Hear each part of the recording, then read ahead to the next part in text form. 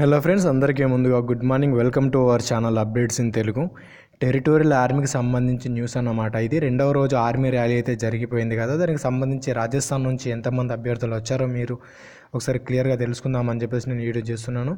అయితే మొదటి రోజు చూసుకున్నట్టయితే మనకి మహారాష్ట్ర, రెండవ రోజు చూసుకున్నట్టయితే రాజస్థాన్ వాళ్ళకైతే అయిపోయింది. మరి మొదటి రోజు ఎంతమంది అభ్యర్థులు వచ్చారో నేను ఆల్రెడీ ఒక వీడియో చేసి పోస్ట్ చేశాను. ఇది రెండో రోజు అభ్యర్థులు ఎంతమంది వచ్చారు మరి అని చెప్పేసి దానికి సంబంధించిన న్యూస్ అన్నమాట. ఖచ్చితంగా మీరు వీడియో చూసిన తర్వాత ఖచ్చితంగా షాక్ అవుతారు. ఎంతమంది అభ్యర్థులు వచ్చారు అని చెప్పేసి, ఎంతమంది అభ్యర్థులు రావాల్సి ఉంది, ఎంతమంది అభ్యర్థులు వచ్చారు అని చెప్పేసి మీకు ఈ వీడియోలో చెప్తాను. ఖచ్చితంగా మీరు అవకవుతారు. ఎందుకంటే ఇలా ఉన్నట్టే మన తెలుగు రాష్ట్రాలకు అయితే ఉండదని చెప్తున్నా. ఈ వీడియో క్లియర్గా అయితే చూడండి, ఎక్కడ కూడా స్కిప్ చేయకండి. మనకు న్యూస్ ప్రకారం చూసుకున్నట్టయితే ఒకసారి న్యూస్ అయితే చదువుదాం మనం. ప్రశాంతంగా ఆర్మీ ఎంపిక ప్రక్రియ అని చెప్పి స్క్రోలింగ్ తోటి అయితే ఈ న్యూస్ వచ్చింది. ఆర్మీ రిక్రూట్మెంట్ ప్రశాంతంగా కొనసాగింది. మల్కజ్గిరి సర్కిల్ తూర్పు ఆనంద్బాగ్ డివిజన్ మౌలాలి ఆర్పీఎఫ్ శిక్షణ కేంద్ర ఆవరణలో నిర్వహిస్తున్న టెరిటోరియల్ ఆర్మీ రిక్రూట్మెంట్కు రద్దీ తగ్గింది. గురువారం రాజస్థాన్ నుంచి అభ్యర్థులు హాజరయ్యారు.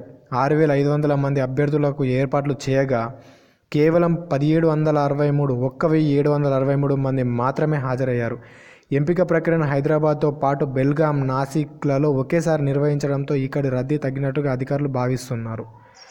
సో ఈ విధంగా చూసుకోవచ్చు. ఆల్రెడీ మనకు ర్యాలీ ఎక్కడ బెల్గాం, అదేవిధంగా నాసిక్, ఈ రెండు ప్రాంతాల్లో కూడా ర్యాలీ అనేది నడుస్తుంది. కాబట్టి ఇక్కడ ఈ సంఖ్య అయితే తగ్గింది అని చెప్పేసి వాళ్ళు అంటున్నారు. ఇక్కడ చూసుకోవచ్చు మీరు 6,500 మంది ఎటు, 1,700 మంది ఎటు. సో ఇంత తక్కువ మంది అయితే వచ్చారు. మన తెలుగు రాష్ట్రాల్లో చూసుకున్నట్టయితే ఏపీ, ఆంధ్రప్రదేశ్, అదే తెలంగాణ చూసుకున్నట్టయితే మరీ ఇంత తక్కువ సంఖ్యలో ఉండదు. 6,500 అభ్యర్థులకు కనీసం 6,000 మంది అనే అభ్యర్థులు అయితే హాజరవుతారు. ఎందుకంటే మనకు హెవీ కాంపిటీషన్ అయితే ఖచ్చితంగా ఉంటుంది. ఎందుకంటే ర్యాలీ మన దగ్గరనే కాబట్టి అక్కడ ఉండేది మనమే, అందుకోసమే ఎక్కువ సంఖ్యలో ఉంటుంది. సో ఇంకా వీటికి సంబంధించి కూడా నేను చాలా వీడియోస్ అయితే చేశాను. ఆర్మీ ర్యాలీలో మనం ఎంత తీసుకోవాల్సిన జాగ్రత్తలు ఏంటి, అవన్నీ తీసుకోవాల్సిన సర్టిఫికేట్స్ ఏంటి అని చెప్పేసి వీడియో అయితే చేయడం జరిగింది. మన కింద డిస్క్రిప్షన్లో లింక్స్ ఉంటాయి, మీరు అక్కడికి వెళ్ళి చూడొచ్చు. దానితో పాటు మన ఛానల్లో స్టార్టింగ్ నుంచి ఎవరైతే అనుసరిస్తున్నారో వారికైతే నేను ఎప్పటికప్పుడు అప్డేట్ ఇస్తూ ఉన్నాను. ఎక్కడ కూడా నేను తగ్గలేదు. మీకు ప్రతి అంశాన్ని అయితే మీకు అందిస్తూ ఉన్నాను.